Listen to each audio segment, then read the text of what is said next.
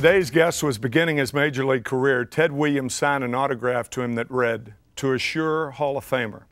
Williams was prescient, good word, huh, John? Whoa. Because on his plaque in Cooperstown, it reads that he redefines standards by which catchers are measured during 17 seasons with the Big Red Machine. This two-time MVP wasn't just the greatest all-around catcher of my era, but of all time. I welcome my friend Johnny Bench. How are you? Thank you. Very high praise coming from you. Thank you very much. Nice to be with you. Well, it's high praise because it was deserved. When Ted Williams signed that autograph to you, I mean, how could this guy know? I mean, it was about like back in 1969. It was. Yeah, I was in spring training, and I wanted to get a ball signed, and I asked, I think it was Roy Sievers to go over and ask for me. And he said, sure, and he went in and handed him the ball, and he handed it back to me, and I didn't read it actually till I got back to towards the dugout. You had played 1 year in the major leagues. I played 1 year, and I'm looking around. I mean, I think, you know, I mean, I don't know about candid camera or anything about it this time, but I'm at the point where it's saying, Ted Williams actually knows who I am. And until later on, when I had the baseball bunch and I actually did a show, we had Ted on as a guest. And the night before, we were at dinner. And we're sitting there, and I'm sitting next to him, and he says, what do you think makes a curveball curve? And I said, well, I think it's the rotation of the earth as it goes around in the ball. And I turned away really quickly, and I never, because we were at the end of dinner, and I never said another word to him. And so we go, everybody goes to the room, and I get up the next morning, and I'm picking him up to take him to the park. He hasn't closed the door. What do you mean, the rotation of the earth? I said, well, are you talking about when the seams hit the air, when they pull down on the seams and the pull of the rotation on the seams and it hits the air? Son, he says, you had me up all night. I can't even believe that. And that's the way he was. John, I remember, and I'm not trying to over-flatter you or anything like that. That's okay. Go ahead. That's okay? Yeah, fine. I used to sit on the bench, and I used to look at you catch, and I would ask myself, how does he do that? How did you do that? I didn't have any other way of doing it. And I'll tell every catcher and every kid that ever wants to pick up a mitt, when parents ask me, what do I tell my kid? He wants to be a catcher. I said, catch every ball. And then that's the way life is. No matter what profession you're in, if you catch every ball, that's what it was. I had no flexibility. I've never touched my toes in my life. My What? L5 grows into my hip. I have never touched my toes in my life. I have no flexibility whatsoever. And so people are out there saying, what? Johnny Bench has no flexibility? Tim, when I was 17 years old and I signed, I went for my physical with the Tampa Tarpons. They sent me to the doctor to get okayed. He said, all right, touch your toes. I said, I can't touch my toes. And I got to the top of my ankle, somewhere around there. And he said, son, unless you get some more flexibility, you're never going to be able to play. And so I started using the round glove like everybody did. I had been up to watch the Cardinals and Darrell Griffith, who played with the Dodgers. They were playing, and I got a a glove from Jeff Torborg. He gave one of his brothers, Darrell Griffith's brother, and so I had this glove, you know, and I'm like this, and I broke my thumb, and then I split my thumb, and I said, this is crazy. I mean, here's Randy Hundley catching 160 games, and he's using a one-handed glove, and I think even Elston Howard had used it a little bit. And I said, the only way I can stay in the lineup is if I could use the one-handed glove and keep my hand out of the way. And so I started using the one-handed glove, and, you know, I started backhanding stuff and doing things that just came natural. I mean, I was trying to catch every ball. I was blessed with my father's hands, and I don't know. I never thought about it. Everything was reactionary to me. But blessed with your father's hands. Your father must have he played semi-pro ball in Binger, right? Binger, Oklahoma. Yeah, he served 2 hitches in the war, didn't get to play.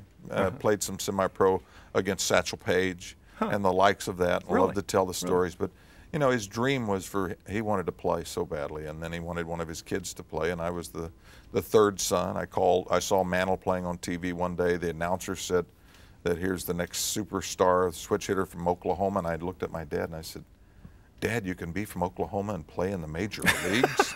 That's what I want to be. And he said, well, catching was the quickest way to the major leagues and what the major leagues needed. Binger had 760 people. 661, yeah. 661. Yeah. So I'm inflated. Graduating class of 21. Graduating class of 21. How far was Commerce, Oklahoma, where Mantle was from? Oh, a long from way. Binger. Oh, is that right? Yeah, it was all the way at the corner of the state. It was up near Missouri almost. So, I mean, if we ever got, we rode the back of the pickup truck up to Oklahoma City. It was 55 miles. I mean, that was a road trip. We're going to talk about Binger, Oklahoma, and Eakley, Oklahoma. I know that's going to draw you right after this.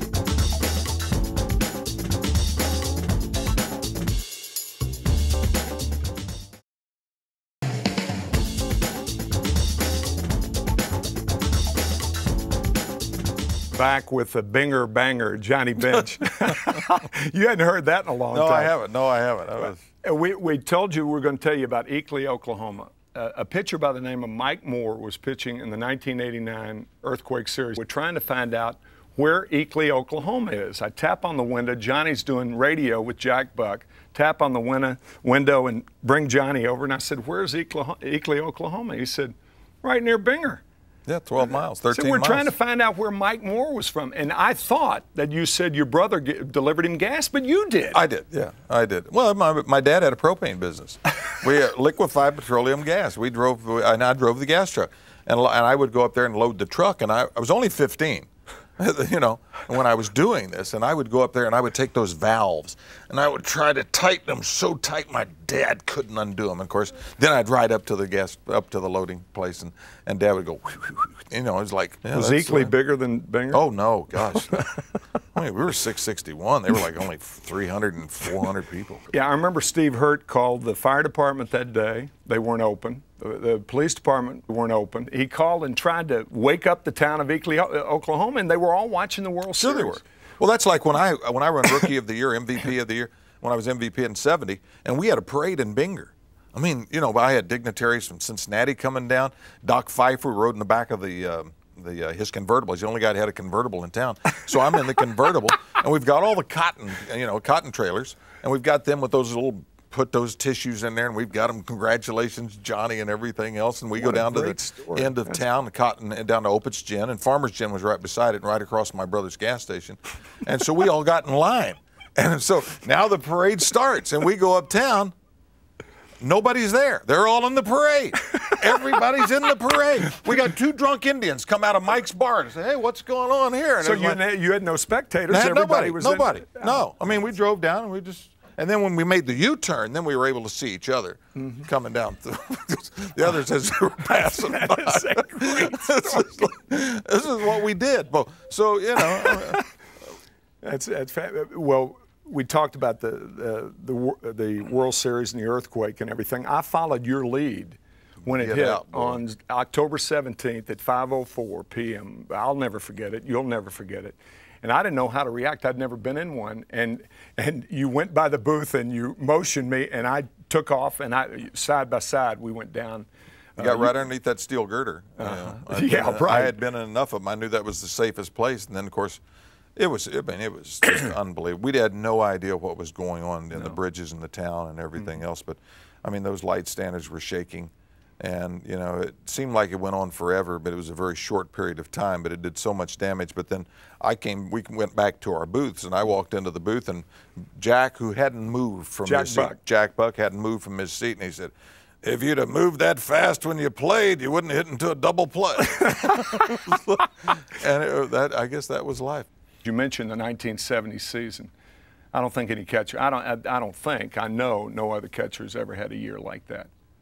And it happened, you were what, 23 years old at the time? Yeah, I was actually 22. 22? Yeah, born in 47. And I just, you know, everything was magical. I didn't think there was anybody to get me out. I actually approached hitting in one way. I always, this is 1972, fifth game. Against Dave Justice. We're down 2-1. Palm ball, hit in the air. Palm ball. Change, hit in the air, deep right field. Now, this is a home run. It's off Vita Blue. This is a home run that we should have won. That was in the All-Star game? No, this was 72, actually. The 72. home run I hit was in the All-Star game off Vita, but this is the home game series that won 7 games, and we had a misjudged fly ball in a couple of plays that really hurt us, and we should have won that World Series. But I was thinking about, you know, the different things back in '70 that I actually I look breaking ball, and adjusted to the fastball. I mean, that's just the way. That's how how quick I thought I was. I didn't think there was anybody who could throw a fastball by me. And then when you faced a Nolan Ryan or somebody like that who didn't have a great breaking ball, it was something. But those were the days. And then '72, the other MVP, and then 2 days after I turned 25, I had lung surgery. I had the spot on my lung. You had the lesion. Yeah. Right. I was the first surgery of its kind, the staple surgery in history. And but it changed after that. I never was the same. I mean, Really? Oh yeah. I mean, they cut muscle, they cut bone, they cut and nerves, and no, it never was the same. I was disappointed I didn't do the things I really wanted to do in baseball. What else would you have wanted to do? Well, I mean, I did a lot, but I think, carrying a ball club and being so dominant, being the one at the plate that could make the difference, and I lost a little of that edge. I never, because I knew it wasn't as quick. I mean, there wasn't balls I was getting to, and there was throws that I was just this much off and stuff like that. It doesn't take a lot as as a professional to know when the time to hang them up is, or when you really start to feel the downward trend. But I wanted to win more. I wanted to do more. It wasn't numbers or anything. It was just the idea of just being out there. I loved it so much. The one thing I think I'm the most proud of in all my playoffs and World Series was I think I went 27 games without a stolen base. And that's the difference. That's the things that make the difference in winning and losing. Because as a catcher, you know how much we like to control the game. Yeah. It was so much fun to get a pitcher. I mean, you catch Gibson, okay, and I could catch Seaver and Gullett and those guys, but to be able to get a guy that didn't have the good stuff and to get him a win, gosh, you walked into that clubhouse happier than he was, because you knew the job that went out there that day. We'll be back with more from Johnny Bench right after this.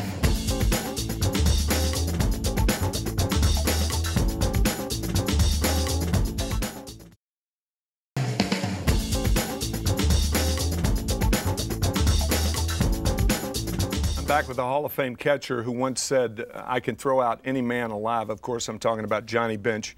Where'd you get the confidence to feel that you could throw out any man alive or hit any fastball? I don't know. I mean, where'd it come from? I have you're no from idea. Baylor, Oklahoma. I have no idea. I really don't. I mean, I came to play baseball. I was always playing in the older leagues. I mean, I played older leagues. I mean, I played when I was, when I was 14. Older guys, all the 14, time. I was playing American Legion baseball with 17 and 18-year-olds, and I was always a couple of years ahead. And I don't know. I just assumed that I was supposed to play Major League Baseball. And the first time I came up was when we played the Cardinals in Cincinnati, and here's Brock. Man, I got a chance.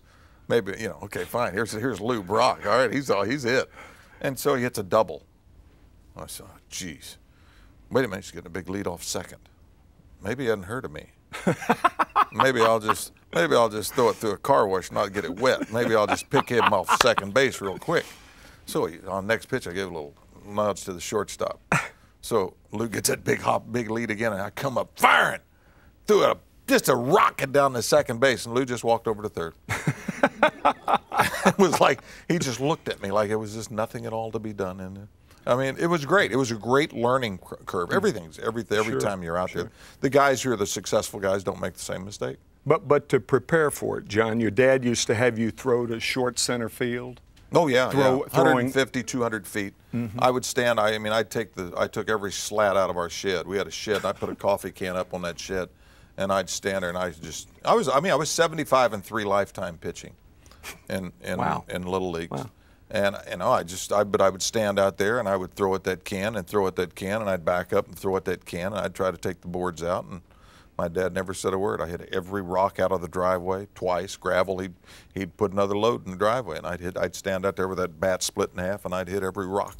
We played tin can in the backyard.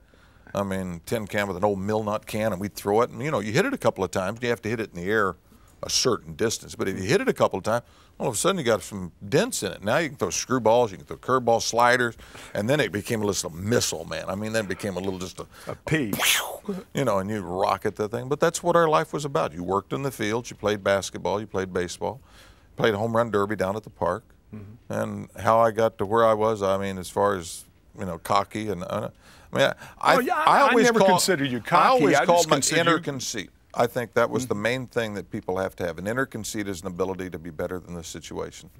So I never took it upon myself. My team was the most important thing, and I had to do what I had to do. I don't think I ever saw a guy who could transfer the ball from the mitt to the hand any more efficiently than you did. Some guys could do it quickly, but not efficient. Thurman Munson could do it quickly. Oh yeah, but he threw the ball. Yeah, but he never, he never got it. He never got it. Here. That's right. Yeah, that's exactly right. But he had to make up for it because he didn't have the arm. I mean, it was just amazing. This is what we're talking about with the transfer from the glove to the hand to the throw. Now you can't be any quicker than that. Well, I make the kids in the minor leagues. I think everybody laughed about that because that was Paul Blair looking down saying, how in the hell did he throw me out? He said, I was already through all the way to third. But I think that every time you play catch, you're working on transfer. And I mean, I don't think there's anything else. It's just, I mean, it's just until you just can't do it. And, you know, I'm from here to 15 feet. I'm as fast as anybody. From after that, I'm done. But everything is just a reaction. I know. That's what my dad said. You throw it by your ear, you catch the ball, you do it, and everything else. And that was hard to do because I pitched more than I ever caught. Everybody knew I was a catcher. But I pitched the 6 games, our high school, when every final we won the state championship. And we had a kid that would play third, or catch, but wouldn't play third. Then I went to the American Legion baseball, and they already had a catcher. I had to go to another town. So I played first, then I played third.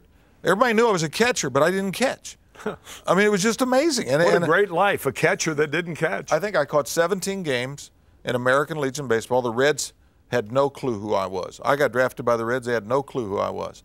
In fact, Jim McLaughlin was in a hotel in Baltimore. Some of the scouts were sitting around. It was the first free agent draft. They said, what do you think of this kid Bench? And Jim said, we're not that high on him. And walked out. I said, who's Bench? And they sent in Tony Ribello and Bob Thurman. Saw me play 2 games, liked the way I catch. And the Baltimore was interested. And the Reds drafted me 2nd round. What a prize. Cincinnati Reds signed Johnny Bench and gave him $10,000 as a bonus. We'll be back with Johnny right after this.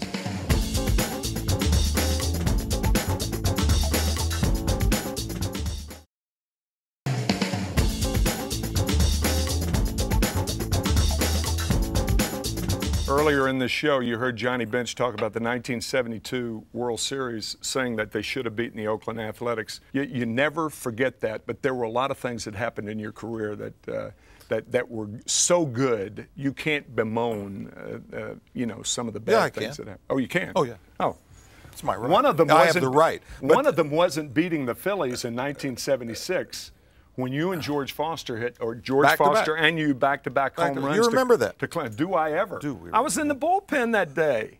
That's the only reason we won. That's the only reason we won. That's saying the right thing on the right show. The great moment of my career, and I hope, and I want to hear yours, was the '75 World Series when we won. And being an MVP, being a Rookie of the Year, and doing all that other stuff is great. But you have to call people to have a party. You walk into that locker room after you win the World Championship, and there are 25 players, all the coaches, the trainers, equipment man, and you're all world champions. I don't think there's any greater moment in anybody's life than to be a part of that. So I was blessed to have 2 world championships. People say they don't miss it, but I mean, they've had a great career, but they're right. That ring is important. I had 2 also in 1964 and 1967. Right. And when Gibson came back on 2 days rest after pitching a 10-inning game in Game 5 to beat the Yankees 5-2, and then come back in Game 7 and he won 7-5, pitched a complete game. Those are things that you never forget. I had no idea that the Hall of Fame was waiting for me. I don't think that any youngster ever dreams of that or ever thinks that's possible, because that is a place for the fantasies. That is the place for the Cy Youngs and the Babe Ruths and the Lou Gehrigs, for the greatest players who ever played this game. And now to be a part of them and share with them this plaque to hang on the wall and to be a part of the greatest thing that's ever happened in my lifetime and in a lot of people's lifetime, to be a member of the Baseball Hall of Fame. To quote one person who probably made catching more important outside of Roy Campanella, a guy by the name of Yogi Berra said, "It's not over till it's over." Yogi, it's over. We have made it, and thank you very much. Back with the final segment from Johnny Bench. We've had fun during this break. Johnny, I finally got you on. Thank you very much. My pleasure. We'll see you next time.